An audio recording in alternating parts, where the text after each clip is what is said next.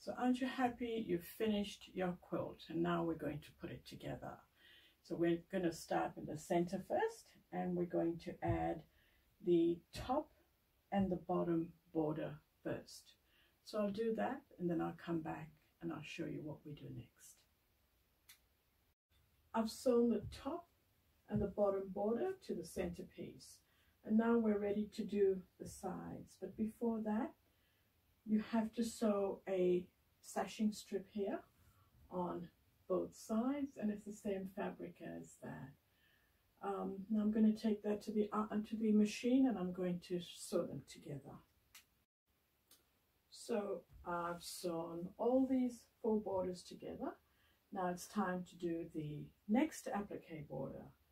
Now if you remember that we had to leave a little bit of stem out there on all 4 corners.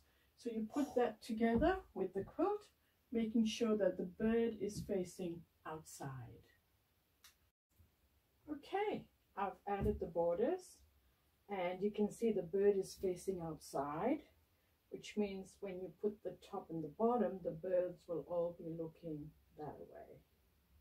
Okay. Now when you put this border on, just remember that you've got this stem hanging loose here, so just move it back and pin it there so it doesn't get caught in your seam allowances. When you've sewn them together, you will join that there, push that under the blue circle, and up here you're going to add a leaf. I'm sorry, I'm doing this on my phone, so I can't get the full view. So I've only put the top, but you've got to add the top and the bottom layer. Now this is what I wanted to show you a close-up of. If you remember, I did say that you had to add these corner leaves after you sewed your borders together. Now what happened when I went to sew them is I couldn't find this particular green fabric. So I just substituted this green fabric, and I really don't think it matters. So don't stress out if you can't find your fabric like I couldn't.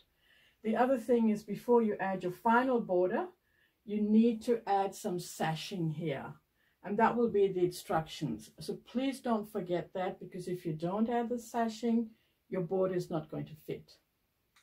And now we're on to the final border. So you can see I've just stuck it on the top and at the bottom. So you add your top border and your bottom border first, and then you add the side borders. And then your quilt is finished. You're going to quilt it. You're going to do a label. You're going to take a photo, and you're going to send it to me.